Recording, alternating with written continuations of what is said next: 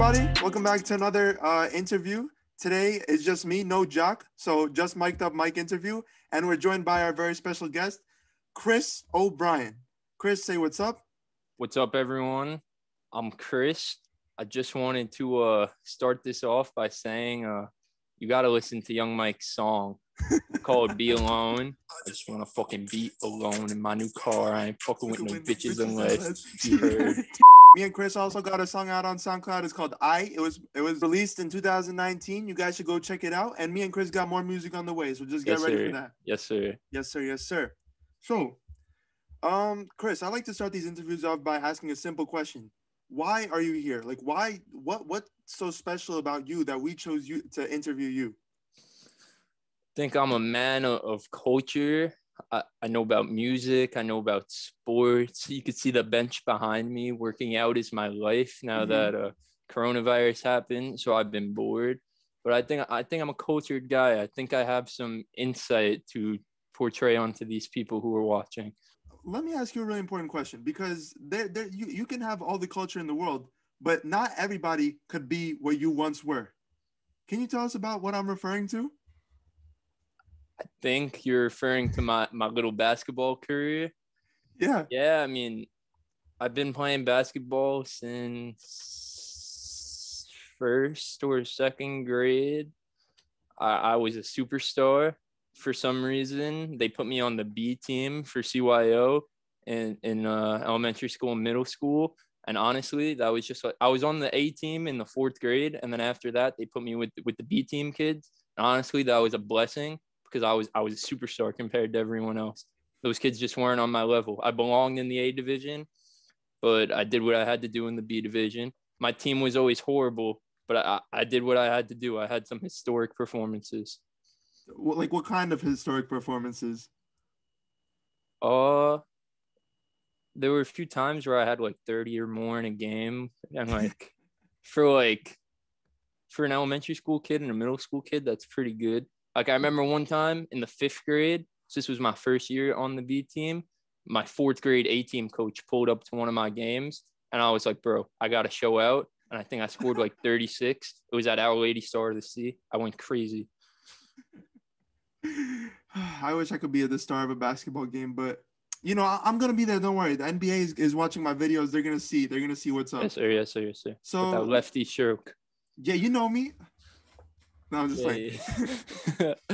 You know, I've been working on my mini hoop abilities because my cousin Mitch, who was in my previous sports talk episode. Shout out Mitch. Shout out Mitch. Shout out Mitch. Just because like I feel like your basketball career is really interesting to me. What happened after 8th grade? What? All right, let me tell you. Tell us. So 8th grade summer, I'm going into high school, and I knew in the back of my head, like, I don't know if I'm gonna make the high school team. I think I can, but I'm not sure. So I was in every single basketball camp. I had a private trainer. I was literally playing basketball like from when I was awake to when I was asleep that whole summer, every single day.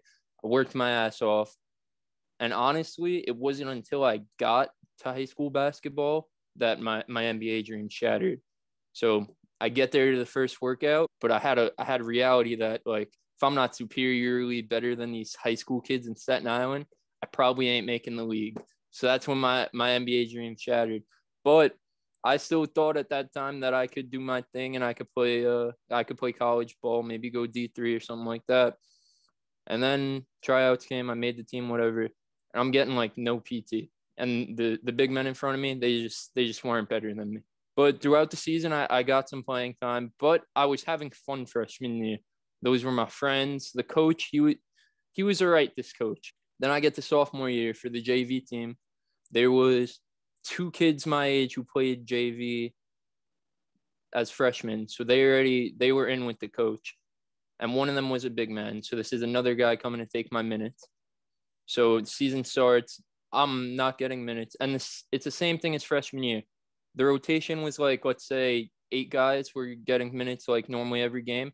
I was the 9th guy. And then one of the kids on my team gets into a brawl and he gets suspended. And the coach says to me, he's like, Obi, blah, blah, blah is out. Like, you got, like, these are your minutes. Like, you got to step up, like, be ready, or you're going to go right back to the bench. I'm like, bro, I've been ready for 2 years. Like, I've been waiting for this. Like, I'm ready. The next game comes. I remember this exactly how it was. Puts me in with about a minute left in the second quarter. We're on offense. I set a screen for the point guard. I roll to the basket. I get the pass. I take the layup. I miss. I get fouled. I miss both free throws.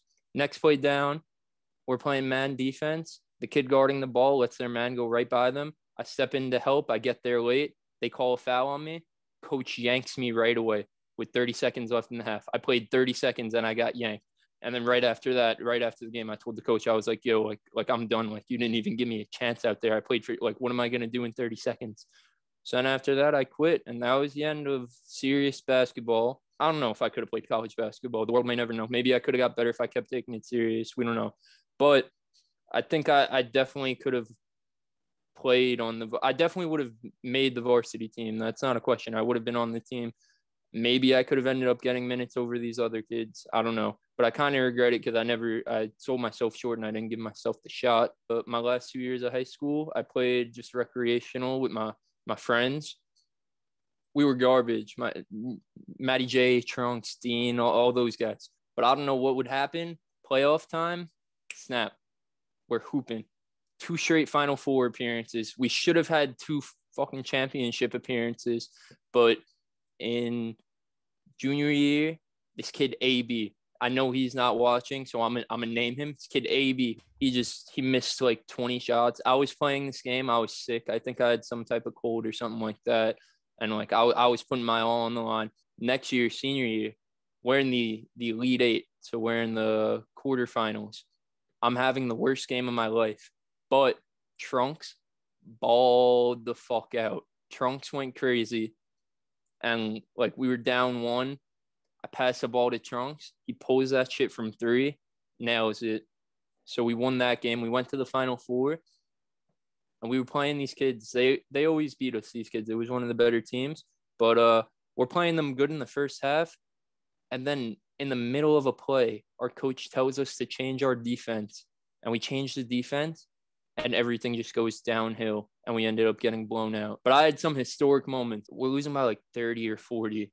And like it was over. There was like 10 minutes left in the game. And I'm like, you know what? Fuck it. I'm going to just start shooting some threes. So I pull a 3. Make it. And for some reason, St. Christopher, that's where I played, people never came to our games. For some reason, this game, it was literally packed out. People all along the sides, all along the stage. Like, it was packed out for no reason. So I make the first 3. I'm like, I bet. I come back down from a step behind the 3-point line. I pull it again. Nothing but net. 2 in a row. So then I hit like 2 more in a row. So now I'm up to like 4 in a row. And I keep taking a step back. And then I hit one from like not half court, but like near half court. And it was butter again. So this is like 6 in a row, 5 in a row, something like that. And then the next one, they're like, there's no way he shoots this from back there. I'm not even cross half court yet. And I'm on the side too. I'm walking up the sideline. So I'm not even in the middle. I'm on the sideline behind the half court line. And I just pull that bitch and I hit it. And I look at the scoreboard. We're down 8. I had 38 points and we're coming back. We were down 30-40 at one point. And then we're shooting free throws. I'm not on the line. I'm like back at half court. And they missed the free throw. And I just see one of the kids on my team just start punching one of the other kids. And they both started swinging at each other and fighting, bro. So they both got ejected. So we only had 5 kids. So we had to finish the game with 4 kids. And we ended up losing. So to all those hoopers out there who want to, score like 6 threes at the end of a game when you're down by 30, how would you tell them to get in that zone, like to get in that 6 threes in a row zone? Is there any certain thing, or is it just like so, I mean, I don't know. I'm not really much of a shooter, but like when I get in the zone sometimes I'll just put my head down. I'm like, bro, like I'm taking this game over and I'll just get to the basket at will. But like shooting threes, sometimes just when you see the first 2 in a row or 3 in a row go down, like you're just feeling it and you just know you're hot. Sometimes you're just feeling it. You know when you're feeling it. Like I knew that I wouldn't have pulled from half court if I wasn't feeling it. I don't even know. I only made one shot ever in my. Well, I don't play any professional basketball or like any kind of organized basketball. But like when I'm at the park grinding it out with the homies, I've only pulled from half court once, and it was an air ball. Who would you say is your best teammate? I don't want to cause any turmoil in your friend group, but My I'm just best teammate. yeah, just call them out and why. My best teammate's Trunks. I'm not gonna lie. I love playing with everyone. I love playing with all the boys, but like I feel like Trunks gets me. Trunks knows like I'm gonna shoot a shit ton of shots. He knows that if they do stuff wrong, he's gonna hear it. I'm gonna scream at them because some of the guys they can't take my screaming. They get offended when I scream. But I'm just very passionate, and I feel like I have a very high basketball IQ. That's okay. Sometimes Yeah. I like to portray my knowledge onto them, but when I'm angry, I yell and I scream. Okay. Well, I feel like I got enough on the basketball stuff, but let's move on a little bit to the current situations that are going on. You know what I'm saying? I feel like the main thing that we got to focus on because obviously I don't know if everybody who's watching this knows Chris, but Chris has had a crazy transformation in his body, his lifestyle. But the most important thing that I feel like people don't, I mean, obviously they realize it, but the most important transformation is in the beard. So let's talk about it. What happened? How did you do it? First of all, show us everything. Can you show us the whole beard? Dang. It's like the same size as James Harden. No, I'm saying I wanted to be like James Harden, and the more and more I looked at it, I think I have like the LeBron beard going. Yeah, I can see that. Yeah, but what happened with the beard? So what I happened? grew it out like November. I grew it out a little bit, but it wasn't this long. And then when I had the COVID, I shaved like right before I had the virus. But when I had the virus, I was too lazy to do anything, so I didn't shave, and it just started growing. And I was just like, you know what, like. I kind of vibe with it, and I've been growing it out ever since. And my boy Lee at Untouchable Cuts, if you're on Staten Island, Untouchable Cuts, Dungan Hills, Lee the barber, best barber in the game. He always lines me up. You know what I'm saying? I can't relate because I can't grow a beard. But did you apply any like products to it or something, or you just like? I just brush it every morning. I brush it down so it's not all out here, and I wash it as if it's my hair. So every other day I shampoo that, John. Head and Shoulders. Shout out Head and Shoulders. No product sponsor, but they should. No cap. The last thing that I just wanted to ask about was what's going on with workouts? How's your workouts going? And what do you do to those people who want to have a body like you or have the same mission as you? Yeah, I mean, my body's not there yet. It's not where I want it to be, but I've been on my grind over the summer when we were locked down. When we first got locked down, I was such a lazy bum. I was just sitting in my bed all day playing video games. And I was like, bro, like, I got to snap out of this. So I just started doing body weight stuff, like a bunch of push-ups and stuff like that. I was going for runs. And then I kind of got more into it. So I ordered resistance bands, and I was doing resistance bands workouts. And then as things cleared up, Trunks had a bunch of workout equipment at his crib. Matty J had some stuff. So we all combined everything I had. Everything we had, and we were all working out in Trunks' backyard. And it was over the summer, so I was really, and because we had limited equipment, so I was really just trying to cut down. And I did actually. I had abs over the summer, so I was doing abs every day. Shout out Athlete X, 7-minute ab video. Do that for like a month. Eat right, you'll have abs, guaranteed. Then after that, I was doing my normal thing, and I was like, you know what, like I want to like get big. So I was like, I tried to bulk. So I changed my sets of stuff. So like I normally do 3 sets of everything, and I was doing like 12, 10, 8 type split. But then I just started to change my reps to like aim for 8, but go till failure type of John. And obviously you always got a progressive overload. Working out, you got to add 5 pounds every set, add 10 pounds, add a little bit of weight every set. But so I started to do like, I would do 8 on my first set. I'd get like 6 to 8 on my second set. And then my last set, I'd aim for 5, but it's really just however many I could do on my last set. When I started doing that, I was 183 pounds. And I think now, last time I weighed myself was like a week ago.